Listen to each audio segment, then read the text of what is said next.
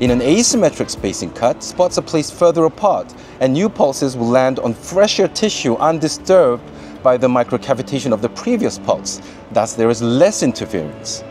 And in the asymmetric spacings, the decreased track separation will take up the slack from the increased spot distances. The right side, we see hardly any OBL at all creation.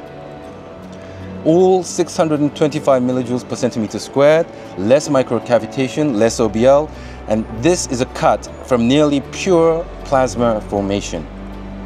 I call it plasma-klex or plasma-smile. So in the conclusion, the study demonstrates implantation of V4C ICL offers effective and safe visual outcomes over a 10-year period, even in cases with low volt. Thank you very much.